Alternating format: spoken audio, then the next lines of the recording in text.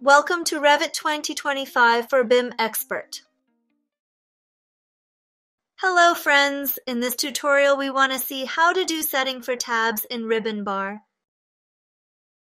To be more specific, you want to activate Structural tab or deactivate it to Not Shown in Interface. To access such capability, go to File tab and select Options.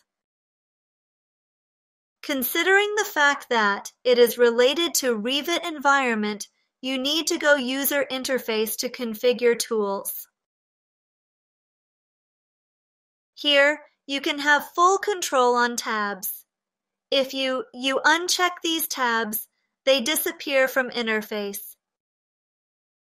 Pay attention to Tab Bar. When I click on OK, the tabs related to Structure, MEP, which are mechanical, electrical, and piping, will disappear.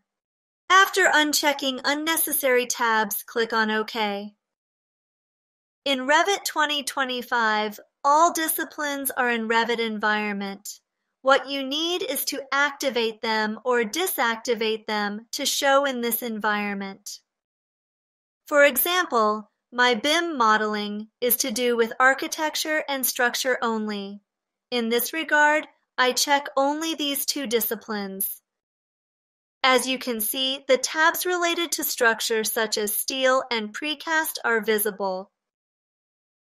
If you want to make interface in light mode, go to File tab and select Options. In Color tab, select Light for Active Theme. Thanks for watching this short tutorial. We learned that how to add discipline to toolbar or remove them. At the end, we change interface color and make it light. Please subscribe to Learn Software channel and introduce this channel to your friends.